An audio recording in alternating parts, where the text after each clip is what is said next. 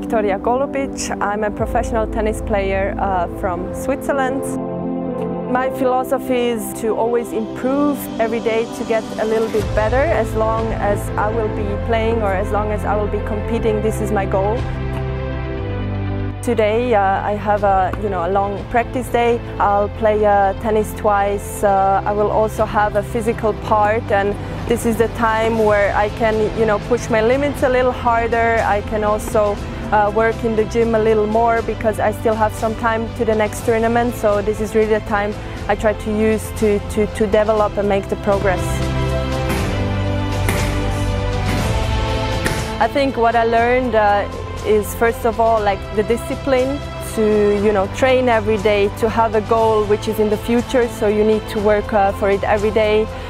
Second thing is to focus on one thing and also be able to sacrifice for what you love and what you want to achieve.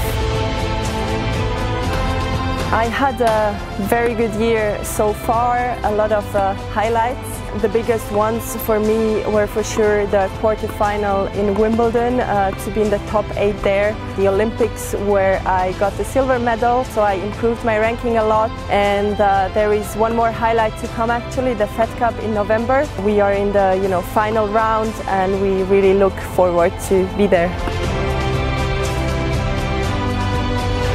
A very important thing for me is passion and having fun what you're doing and loving what you're doing.